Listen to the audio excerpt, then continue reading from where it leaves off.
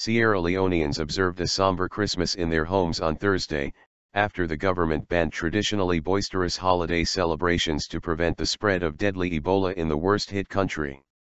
Small groups of Christians in formal attire were permitted to attend church services, but the family gatherings, beach parties, concerts, and dancing that usually accompany the holiday were banned to help slow the deadly virus. Police patrolled the capital's twisting streets and manned temperature checkpoints to watch for symptoms of the hemorrhagic fever. On the radio, musicians who would normally be performing at live concerts played Ebola awareness jingles. "We want to avoid contact because of this deadly disease. It's necessary, but I am not really happy.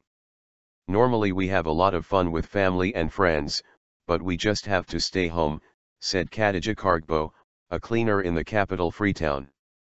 She planned to stay indoors and watch films with her children instead of celebrating at the beach this year. Christmas carols. At a Red Cross treatment center in the eastern city of Kanema, a small group of patients locked in a high-risk zone gathered around a cassette player listening to Christmas carols, said Justina Boyle, a psychosocial assistant with the Red Cross. "Some are sitting and listening, and those who are too weak can hear it from their beds," said Boyle by telephone before doing her morning round to visit the sick. "I will sing gospel for them. I will give them encouraging words and tell them not to lose hope." The center held a small concert for patients earlier this week. A nurse in full personal protective equipment entered the patient area and danced, holding the hands of two children. One patient stood and danced while others watched from their beds. With more than 9,000 cases, Sierra Leone now accounts for nearly half of the known cases of Ebola in this year's West African outbreak, the worst ever. Neighboring Liberia and Guinea have also been badly hit. 3-day lockdown in Port Loko.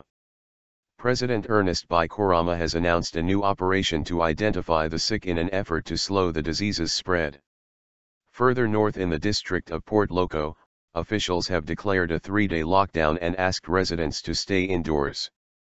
Sierra Leoneans have a reputation for partying in the face of hardship, and bars were often heaving during successive rebel incursions into the capital during more than a decade of civil war that ended in 2002.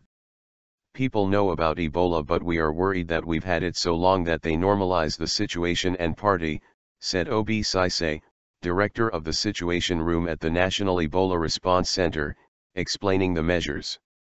He said police had received instructions to break up gatherings and arrest the organizers.